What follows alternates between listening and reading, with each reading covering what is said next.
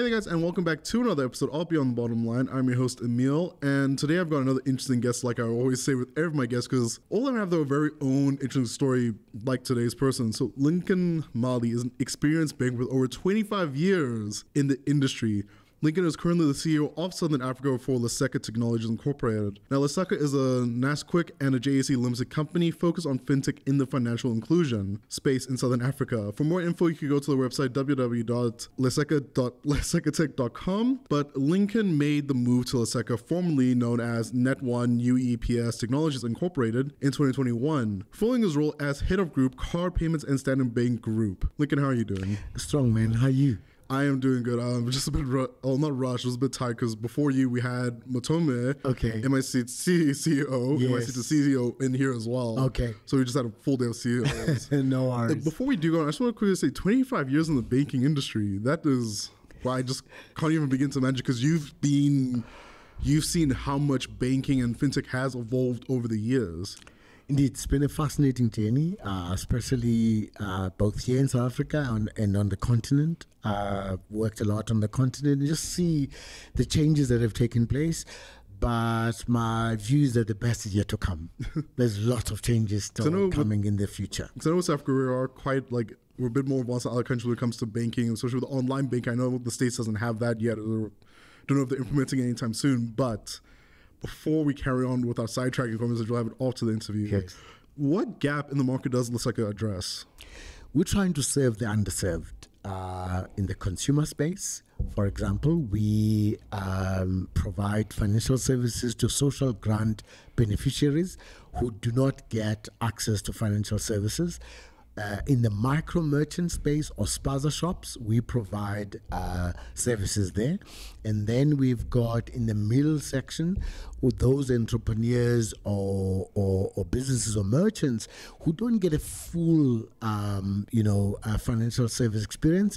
And then obviously we then deal with large corporates, which are obviously much more better focused. So our view is provide financial services to those that are underserved. So in your previous statement, you were saying a lot about services. Well, what are the two categories of services Lesaka offers? So we offer a full range. We can offer cash solutions.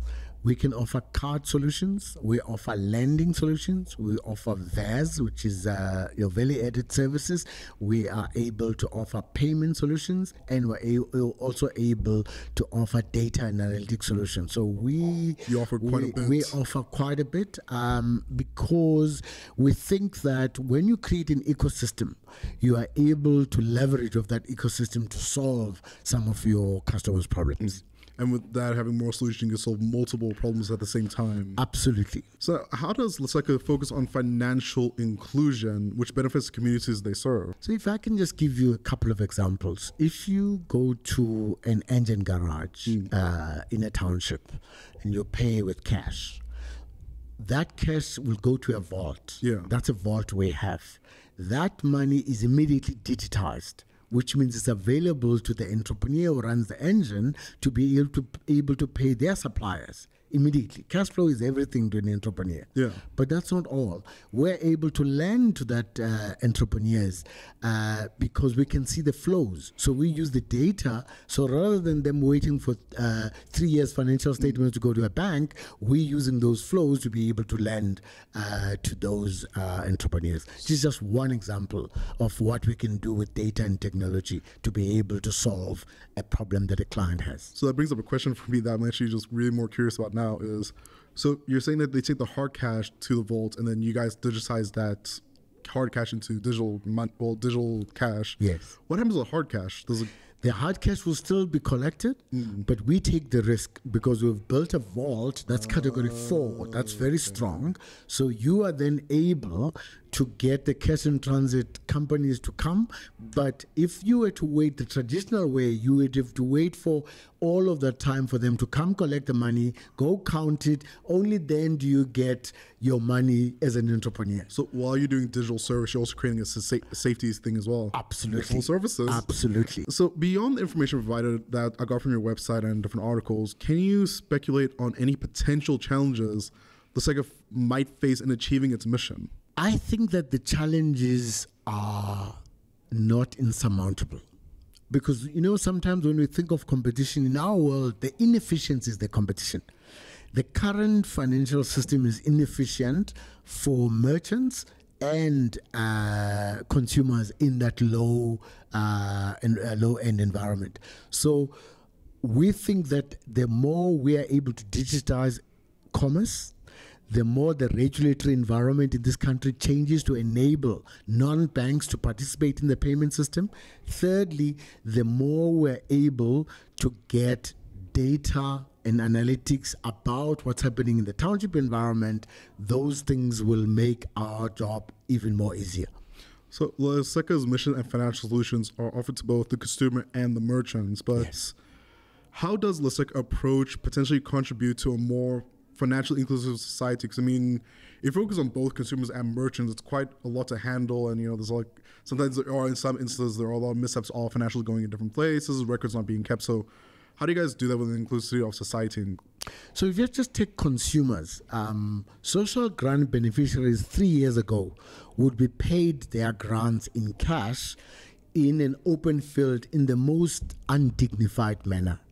We've been able to champion for them to be paid their money within the payment system. What that means is that now somebody has got a transactional account, they can get a loan, and they can get a funeral plan. So already, the person who would have been out of the financial system is fully in the financial system, and they can get VAS, and they can get loyalty. Now you're starting to treat that person as a fully fledged consumer. Let's take a spaza shop. Again, people would have said, this is not a market. We would give them a POS device based on their transactions, and they're able to sell VAS products. When they run out, we lend them money to be able to buy more VAS so that they can sell to more. But we go further. We then make sure that many of those POS devices can take card transactions. Now suddenly they can take card or they can take cash. But we go further and say, if you now want to pay your suppliers, we can make you pay your suppliers from your POS device so that the truck that is bringing the goods doesn't have to bring cash. You just get a QR code and you've already paid. Oh, wow. And then using, again, the data, we can now also lend them money. Now, all of these things means that these people that would have been ignored before are now part of the payment system, and we can actually open up the payment system and actually bring financial inclusion or empowerment, as we would say. We would want to drive a mindset that says, how do we make people fulfill their potential? Many of our entrepreneurs and many of our grant beneficiaries have not fully realized their potential. We need to give them solutions that enable them to fulfill their potential.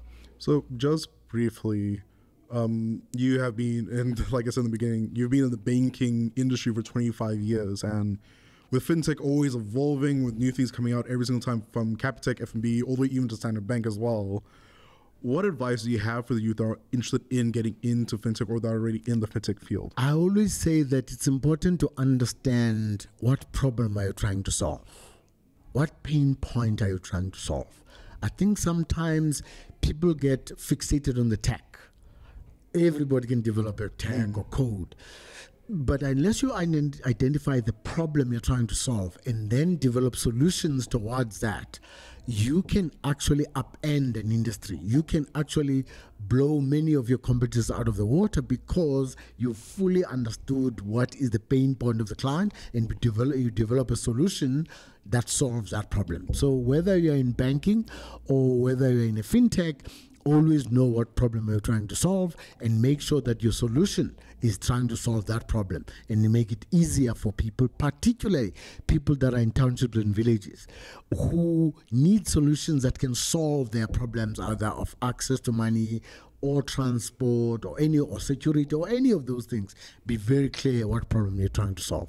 Well, Lincoln, thank you so much for coming on. Thank you, and thanks for the good work you guys are doing. Thank you so much. It's been a pleasure talking to you, especially now that I understand a bit more about fintech and what you guys actually do for community based and how much fintech has actually evolved in a lot of aspects. It's exciting times. I can tell you that. We're growing in the township and villages. So yeah, thank you for having us. And thank you guys so much for watching. If you guys did enjoy this interview, please leave a like and share the video. And like I always say, please share with your friends, family, and your coworkers. Lincoln, I just want to say again, thank you so much. Thank you.